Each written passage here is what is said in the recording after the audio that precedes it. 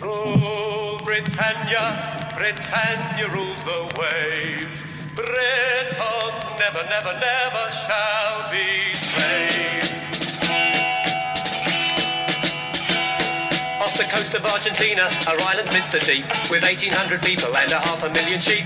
The day they were invaded, everybody learned the name. A barren little colony had got a bit of fame. We stocked our ships full of British beer and bullets. We mobilised the navy and we called up the marines. We sailed 2 weeks till we reached the Falkland Islands, so we could teach a lesson to those bloody Argentines.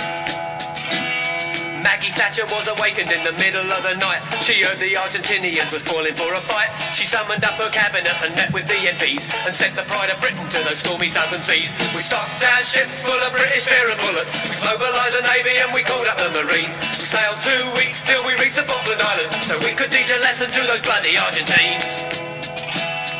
Well, in came the Yanks, who had to have a say, so they sent Al Haig down Buenos Aires way. He shuttled to and fro, always managing to smile. The Argies still refused to leave that barren British Isle.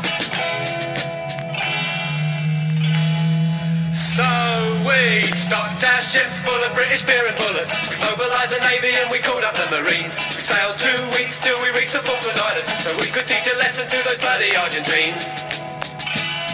Well, the whole world watched as the British fleet drew near, and the battle for the Falklands was finally here. We sank their ships, brought down their aeroplanes, and taught those cheeky Argies not to mess with us again.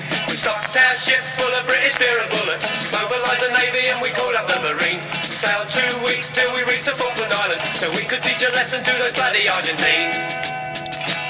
All the local girls were waiting when Prince Andy disembarked. He had a reputation that he liked to have a lark. They covered him with kisses, they walked him in the grass. He said he never saw a better piece of British land. So we stocked our ships full of British beer and bullets. We mobilised the navy and we called up the marines. We sailed 2 weeks till we reached the Falkland Islands, so we could teach a lesson to those bloody Argentines. We stocked our ships full of British beer and bullets. We mobilised the navy and we called up the marines. We sailed 2 weeks till we reached the South Atlantic, so we could teach a lesson to those bloody Argentines.